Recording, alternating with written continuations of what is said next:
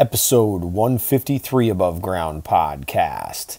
Things I Can Never Have. This episode is brought to you by Nipperfest. Nippertown is bringing you some of the best music from the capital region and calling it Nipperfest. Nipperfest is a local music festival and it's happening on Saturday, July 23rd at the Music Haven, Central Park, Schenectady, New York. Local food, local craft beer. Did I mention it's free? July 23rd it's happening, so bring down the family. Stop at the Above Ground podcast table to say hi. P.S. This is kid and dog friendly. Disclaimer. The hosts of this podcast, Timothy Patrick and Will Foley, are by no means medical professionals. However, having lived experience with mental illness themselves, they have gained useful perspectives on common mental health issues that some of us struggle to overcome on a daily basis. By sharing their stories, they hope to create connection. By creating connection, they hope to help you find your purpose. And through purpose, we can all begin to build the foundation for positive mental health. This is Above Ground Podcast. Coming at you live with real conversations about mental health from the perspective. It's time for Above Ground Podcast. Now your hosts, TPP and Will Foley. Welcome back, everybody. Welcome back to Above Ground Podcast. To Above Ground Podcast with your host, TPP and Will Foley. Listen to the smooth, subtle sounds of Will Foley. Yeah, they're not really smooth and subtle right now. But hey, how we doing out there? How's everything going? What's up, TPP? What's up, man? Another episode. Another episode. Back Holy in Hallam shit. Halls. When you look at your calendar, we're almost at 3 years, man. Yeah. Almost. Every episode has taken us closer to 3 years. That's how it works. It is, right? But what if our thoughts took us to where we wanted to go, but our expectation got in the way? Ooh. Things I can never have. But why can you never have them? Is it because you don't allow yourself to not have them? Is it because you deny yourself? What's the real truth of why you deny yourself your expectations? Yeah, it depends. I think it's, like you said, it's how we think. It's expectations. It's desire, wanting something. Yearning. The attachment. I yearn. The more expectations we create, I believe the more we will suffer. You know, if you're already, if you're already in a situation or a circumstance that creates you to suffer by creating or putting expectations onto it, or, before you even get into it and go, oh, this is how it should go, and this is the way I want it to be, so it should be this way. And then when it doesn't end up that way, the whole ceiling falls out. And yeah, I'm going to say that's situational for some of it, because there's certain situations that people find themselves in that your expectation is never going to equal what it's going to take to get out of those situations. Oh yeah. No, so, I agree. So, that's what I'm saying. Again, you can't. I don't know if you can have any expectation at all. I don't know. I'm so fucking. My head is spinning. I wrote this down. I don't know if it I put it in question marks, so I don't know. Do you think that expectations are born from experience? I think that expectation can be born from experience. I think expectation, just like self-esteem, can be created by the things that we believe, the things that we hear, and the things that we're willing to accept as our truths. Yeah, those are experiences. So yeah, they're right? Yeah, I guess it's experiential. Yeah. I mean, to say it's not, I guess would be false, because I think you got to have an expectation just to get up in the morning, right? I don't know if you have to have the expectation for it, but I think a better way to look at it would be is when you do wake up, you could be grateful for it. And I think, I mean, personally, I don't know. I mean, I think everybody's got different views on it, but for me, I think, creating some kind of a craving or expectation is just creating more suffering.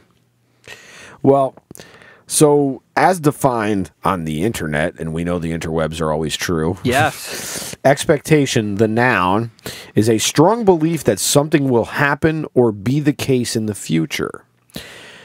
And I think expectation is a very, very difficult thing, because if you're stuck in an abusive relationship, and your expectation is just to wake up and be abused again the next day, you don't really have much expectation. And again, if your expectation is just to get up and have to go to doctor's appointments and manage your mental illness, what is that really, like, is that really setting you up to have anything else but that experience? Yeah, I mean, I think you can learn to, like, just acknowledge your expectation without holding it accountable, or, like, without judging it, I guess. Because it might be good to, like you said, if you have an expectation, to kind of treat it with, like, okay, like, I see it here. Just acknowledge it. I see it, but I'm not going to, hold myself or hold the situation, which you have no control over anyways, accountable to this expectation. But I think if you fight against it, I mean, if you fight against anything, it's going to push back equally as hard. Well, that's what I mean. Obviously, we create our own suffering. Okay, that's the Buddhist. That's it. We create suffering, and that is our greatest thing. We create our own suffering. And how do you stop creating suffering? You attach to nothing. Great in philosophy, amazing in philosophy. Okay, and yes, there are things that have certainly changed. That philosophy has changed my view on a lot of things. But unfortunately, it hasn't changed it on all things. And that expectation is difficult to have, because you don't know what the future holds. Right. So I see where you're coming from, though, because we may create our own problem by having expectations. I'm wondering if... But then if having an expectation for some people might create the drive to do it, to get it accomplished. And I've realized that most of us aren't that way. I wonder... Well, or I guess our expectations get lost. Desire would be different than expectation, right? So maybe you could, like, look at the desire part of it as like the discipline, behind the discipline, or the driving force. So whatever. the desire being the doing of, like, creating the expectation, creating the work of the expectation. I want to do this, but at the same time, go, oh, I'm going to do this, and this is going to happen because of this. Right? Then it's like, that gets a little hairy. But yes, like, because what happens if that doesn't pan out, and then you're like, oh, fuck. Right. Right. Because that's, I think, what happens to a lot of us. It happened to me. Right. It's happened to me. It happens to everybody. It's happened to everybody. And unfortunately, I think our culture supports it. You know what I mean? So it's like when you're healing and growing, some of the things that you learn and you want to incorporate in your life don't necessarily go with the societal norms, Yeah, well, I mean, look, unfortunately, culture is what culture is.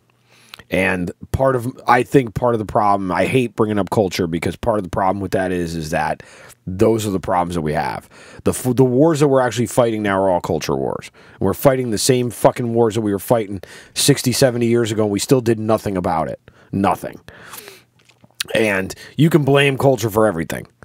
You can blame culture for I'm not necessarily for blaming everything, it, but it's a like, part of it. It's just my opinion. It's a part of it, for sure. I don't want to downplay that, because there's certainly a part of that, because obviously we've all got these things in our hands, and even most people have these things in their hands. Doesn't matter where your socioeconomic scale is. Most people have them.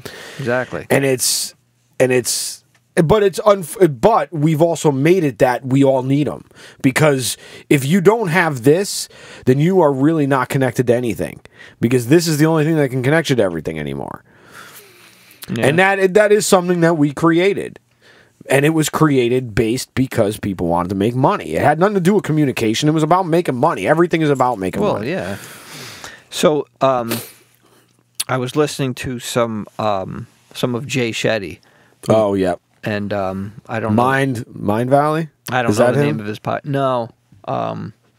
He was I think he was a Buddhist. He was a Buddhist monk, right? Yeah. Okay, yeah. I can't think of the name of his podcast, but anyways, he kind of I just wrote this stuff down because I thought it was interesting, but I felt I wanted to say it in this because it helped give a little bit more understanding. So he says, attachment gives and accepts love conditionally, whereas detachment gives and accepts love unconditionally. He says, attachment loved a flower by picking it and taking it home to die, and detachment loves a flower by leaving it in the soil to continue to grow.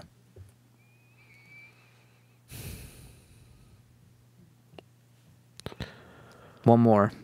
Detachment is not that you own nothing, but nothing should own you. Being close to everything and not letting it consume or control you. Which I really like that. It's like it's nothing owns you, but you own nothing and nothing owns you kind of thing. Yeah.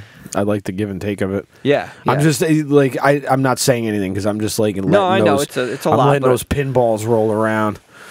I felt that it would kind of help describe a little bit of what we're trying to get at.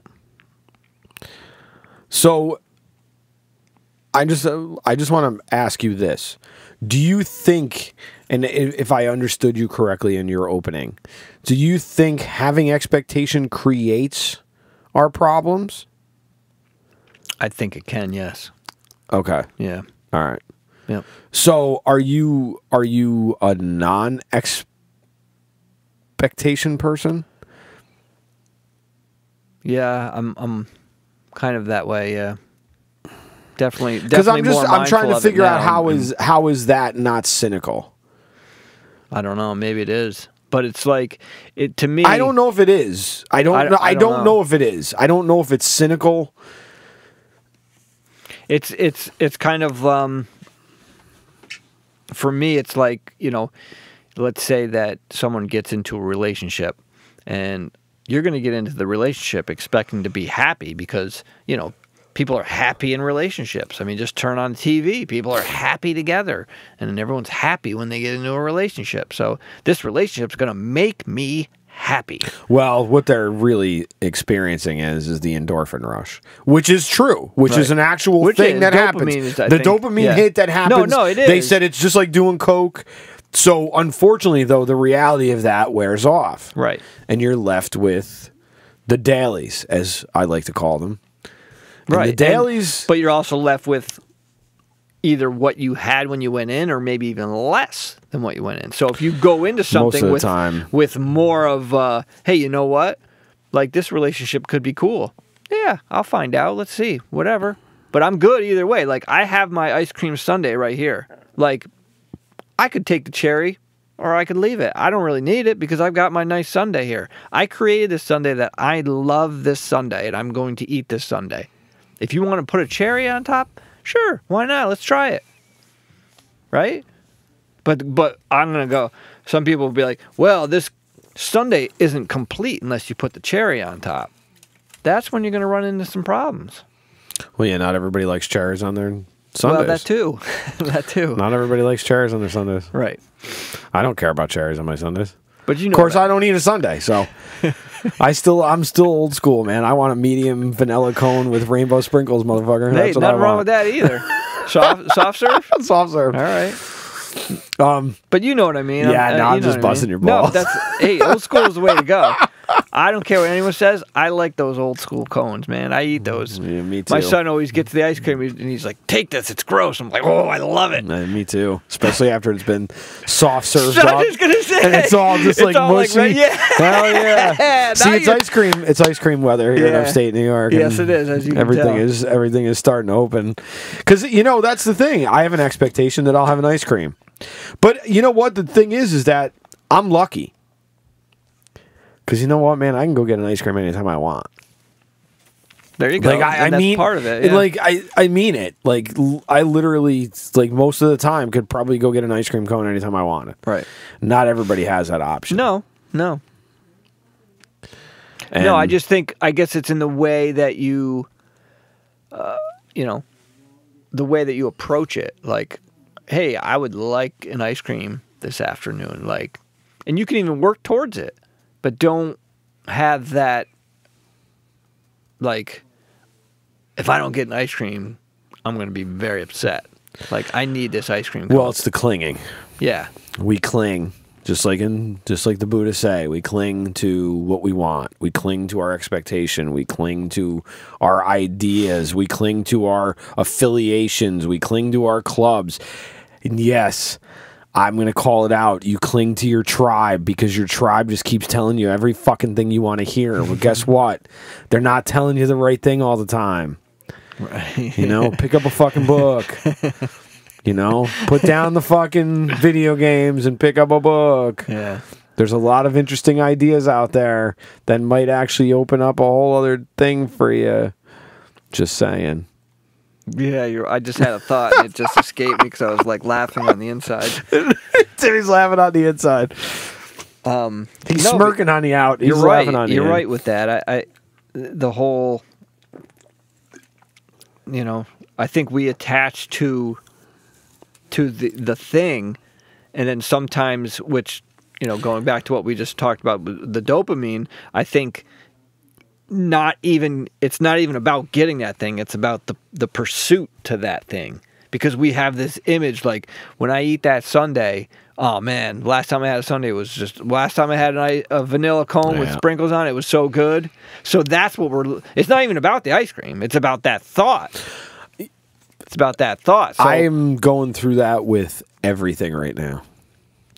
I've been on that path for a while, and I've been going through that with everything. Like for the last few weeks. Like, I've been going through that with coffee. I've been going through that with beer. Like, everything that I'm taking in, is having the negative effect on me now.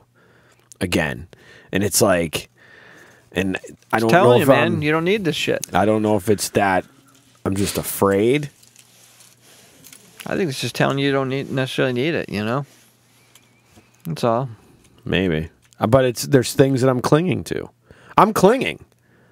I really am. I know I'm clinging. I know what I'm clinging to. I'm sure we all do it in some fashion. You know what I mean? Again, it's like, I don't mean to keep bringing it up, but I think this, again, with, the culture, it's not even like people want that ice cream cone, and then they get it, and then what they want? They want 3 more ice cream cones. Because one's not enough. I need more. Sometimes. And I need more now. You know what I mean? I want a golden goose. I want Exactly. That's right. A golden goose for Easter. Was that Veruca? Yeah, it was Veruca. Of course. And Veruca Salt. Good band, though. Yeah, good band. Good band. See you there. But yeah, right. But Veruca was I think that she had expectation that, she felt that she could just take the goose. Well, because she was taught that. She was taught that she could have whatever she wanted, and she was allowed to get away with it. Right. Like, and now, but if you weren't allowed to get away with anything, you have the exact opposite expectation. You don't expect anything. Right. Which is going to make you even more combative sometimes. It could, but I feel like overall that might be a little bit better because you won't expect it, but then when someone's like, here's an ice cream cone, and you're like, You know, you may be like, whoa, whoa, whoa, is this real? Like, I don't trust this person giving me an ice cream. Well, but you might appreciate it. You might appreciate that gesture, no? Sometimes. Or you may feel like, okay, what's the catch? Right. Like, That's what do I mean. have to give up?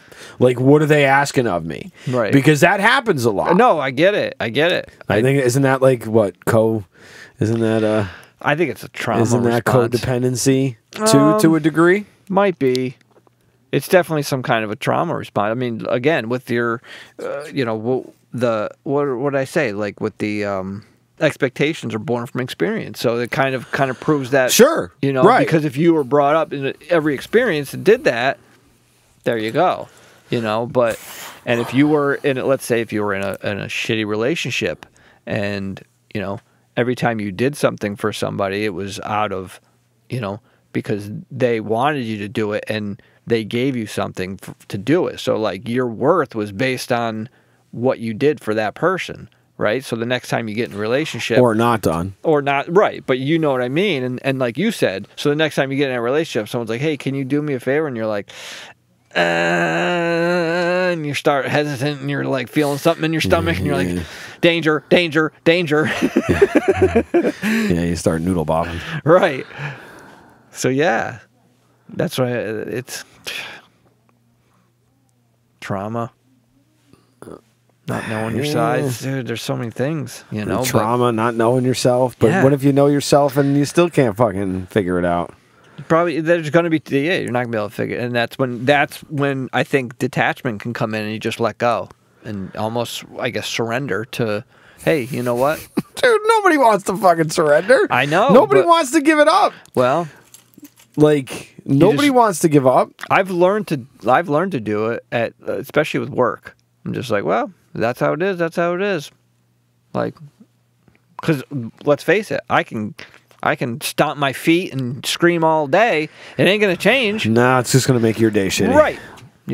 There you go. And that's what right. You I get pinpointed it perfectly. It's just going to make your day cruddy. Right. Absolutely. I get that. Yeah. I get that. So, and you know, and sometimes, again, people might say, well, oh, you know, why are you worried about yourself? You might be this or you. It's like, well, it's almost like we're taught that like worrying about yourself can be a bad thing. Well, but it's not. I mean, not if you're doing it in that way. Well, if you're worried about yourself in a self-help, self-preservation kind of way, it really depends on the person in the situation. True. Because you can, I mean, dude, look, you can be told your whole entire life to work on yourself, okay? And you can be spoon-fed a bunch of shit about who you are, and you can buy into that, and then find out that society doesn't really think that of you. And then then that expectation, so, okay, now you're the victim. Because again, he's playing into a lot of those things. Yeah, and I think exactly what you just said in that example, I think there's expectation in that, right? Well, but isn't there expectation in everything? I mean, shit, dude, I get in the shower, I expect the shower to clean me. I guess not. I guess if you look for it, yeah. I just didn't. But how do you look at something without expectation of it doing something? I'm just using this as an example because you said it was like getting in the shower. Like, I feel like I have control over if I'm going to be clean or not. Okay, but you may not have the choice about how hot the water is. True. And then, you know what I mean? Well, I'll figure it out when I get in there. If it's too hot, then I'll get out. I just won't be clean. No, fuck that. It's never too hot. Well, it's always too cold. Always. Yeah? Yeah. Always too cold. No matter how hot it is, it's always too cold. That's why we call him Lucifer, ladies and gentlemen. If I stand under it and I don't have to move out of it, it's too cold. It's too cold. Holy jeez. Yeah. Wow. Yeah, dude, I don't feel like it doesn't. Yeah? Yeah, it takes it really hot for me to feel it. And you like it like that, though? I mean, it's just ever since I've had neck surgery and stuff. feeling up there is just like, I don't even know. Like, I'll know if it's too hot because I'll be like, okay, that's a little warm. And I gotta stand out. And then I move Your back in. skin's feeling away. Yeah, It's a little hot. Damn. Yeah, but my expectation is that, you know, I'm not expecting to get cold water. Like, you'll never find me taking cold showers to build up my hatred toward myself, because it's just it's just, I already hate myself enough. I don't want to have to build that up. You know, it's funny that you say that, because I was just watching a Wim Hof video. He's incredible, dude. Yeah. And you know, I know people who take those ice baths and they swear by them. Yeah. And they're fucking monsters, man. Yeah. And then I look at it and go, is that what I'm missing? And I'm like, fuck, why would I want to sit in fucking ice cold water? Well, but I get the... But we don't see the videos when they're first, 10 times doing it. We see the videos of their 300th time. Right, so, you know what I mean? I get it. So, yeah, it's going to be tough. But, reading a little bit up on it, regulates the nervous system and, does all those nice calming things. I don't know. Calming things. Well, calming things, How do you calm your expectation? I mean, do you calm expectation by not having any? Like, is it really that of a whiplash? Could be that you can't have any expectation? That, or just acknowledge it, and like I said, don't acknowledge the expectation, don't judge it, and don't expect it to meet a certain demand. Well, Dr. Freud, please do tell. How do I do that? That's the first time I pulled that one out. It is. How do you do that? I practice. Practice. Wow.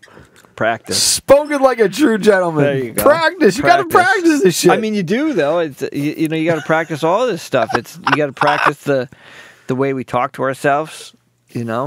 You got to practice stopping your reaction. Stop yourself and try and turn it into a response. One that would be kind to you and the other party. Reaction and response are opposites to me. To me, they are. But no, yeah, I'm learning that just from hearing you say it. You've said just it to because me of it takes different. It takes different modes and different parts of your brain to react than it does to respond. And reaction is generally just something that is old. Yeah. And that's the thing though. It's something that habitual. Right. So and I'm not making excuses for anybody, but sometimes it's something that can be out of our control. If it's something that continues to occur and plague you, yeah, you should take a hard look at it. Right? But like sometimes it's that knee jerk, you're like there, and that's when the practice comes in and you keep you stop and keep stopping yourself. After the 300th time, you might go, oh, Jesus, I caught myself and I didn't do it. That's true. And that's the thing. And that's what the kind of practice it takes. Right. It does. Now, granted, luckily in this world, you have that 300 times every day, pretty much, that you can figure this shit out. But trying to think about it while you're in the heat of it is completely... Right. No, I agree. You can't think of it in the heat of it. No, that's... Which means, it sounds like to me, that these types of things are like, when people say that they're mental health warriors, like, I understand what that means, because the fact is that it really does take... Oh, yeah. It really does take a fighter's mentality to keep up disciplinary practices, to keep up, your ADLs. If you don't know what an ADL is, it is your daily living, the activities of daily living. And that is a term that you'll hear a lot, because when people decompensate in mental illness, their ADLs, their activities of daily living, decrease. You'll notice that they don't clean themselves enough. They're unshaven. They look very unkempt. They're very disheveled. And those types of things. So you can gain a lot by seeing someone's apartment. You can gain a lot by seeing how they dress. Now, granted, that can be a false flag too, because some people do dressed to the nines because that's something in them that says, oh, I have to go out and look a specific way, but that doesn't mean that the rest of them is put together. But that's just that. No, that's a good point. Good point. For sure. But because our daily living activities are usually the things that suffer the first. Because when you don't want to get out of bed, man, you don't want to shower, you don't want to brush your teeth, you don't see a point. What's the point? I think that kind of what's the word? Perpetuates it, maybe. Like it, you know what I mean? It does. Like, it does. Now, granted, look, I'm not opposed to somebody taking a mental health day. Okay. Oh, absolutely. I think it's important, and I think it's important for people to be able to say, I'm really having a hard time today, man. And you know what? I can't do this. Now, yes, okay, well said. There are the people who will take advantage of that. There's people that will take advantage of anything that you give them.